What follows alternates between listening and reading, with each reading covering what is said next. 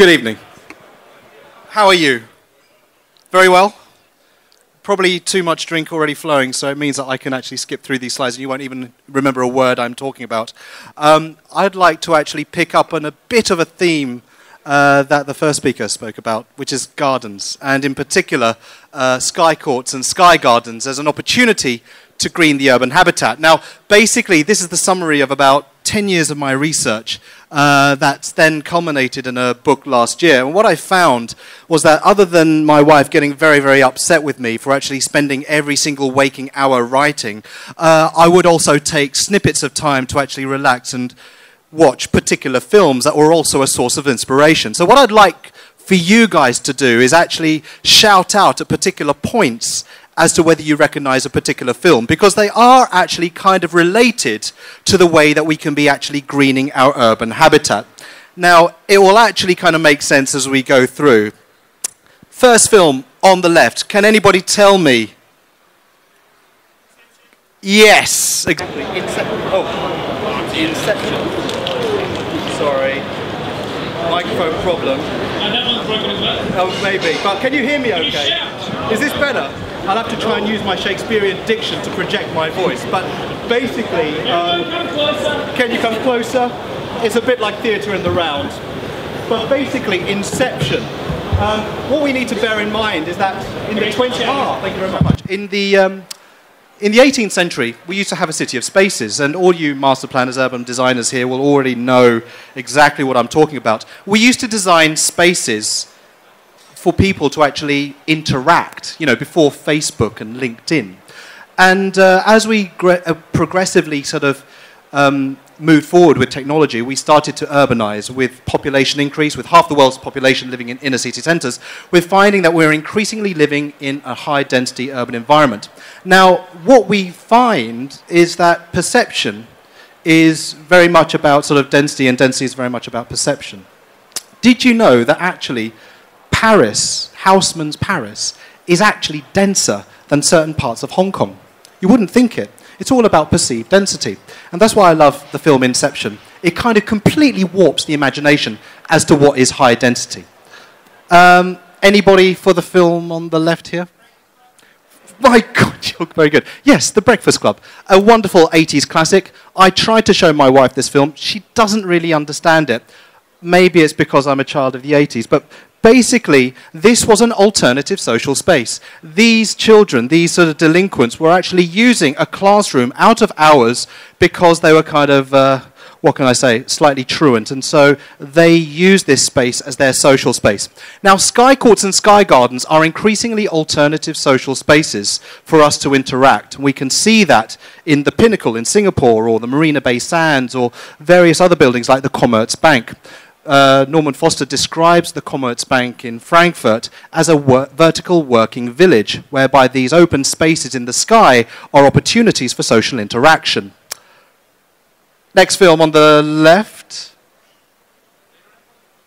Oh, close actually, but yes, similar sort of idea. Luc Besson's Fifth Element, thank you very much. Basically, sky courts and sky gardens provide alternative transitional spaces.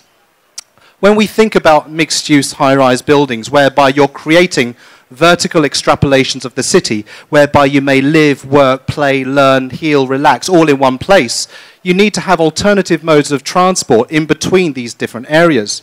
Now, cast your mind back to the 19th century arcade. For instance, Galleria Vittorio Emanuele in Milan is an arcade that links Piazza Duomo with Piazza della Scala, two primary squares in the city of Milan that has a lot of footfall.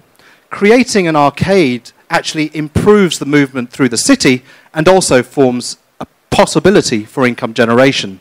What we need to think about in terms of the Sky Court and the Sky Garden is that these transitional spaces will similarly aid movement through high-density cities like Tokyo, like Hong Kong, in the future.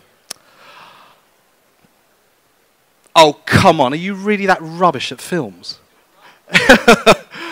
Little Shop of Horrors, absolutely.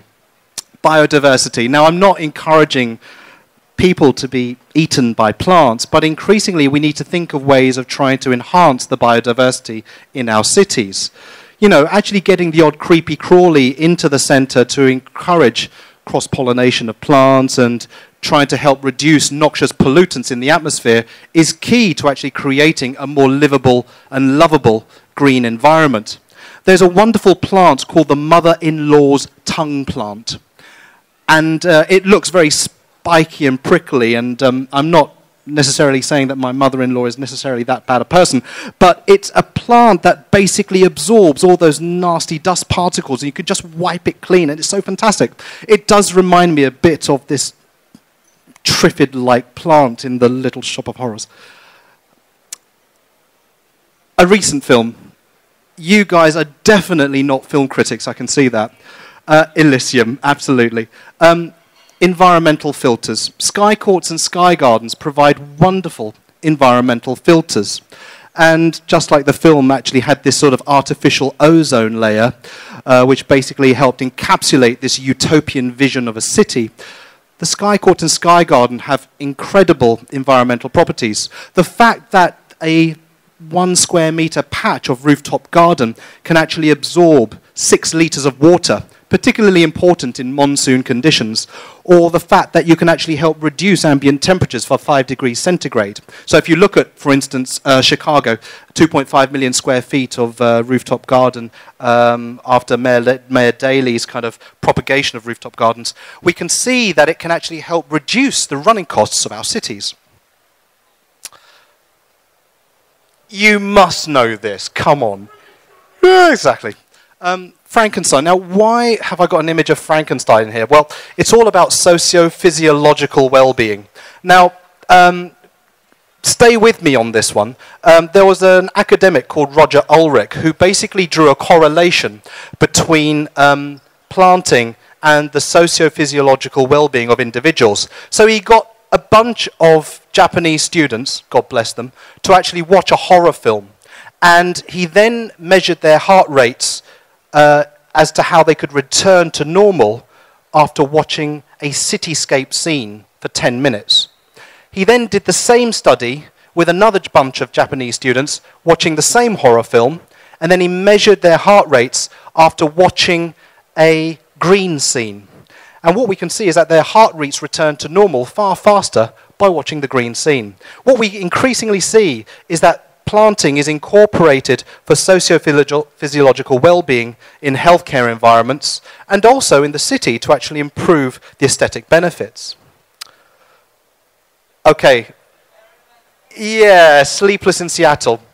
Why have I got this? Well, it's a romantic place. And, you know, I'm sure some of you guys have actually taken your dates out to kind of, you know, romantic settings. You kind of get a view of the city and it looks so nice. The city glows up so nice at night.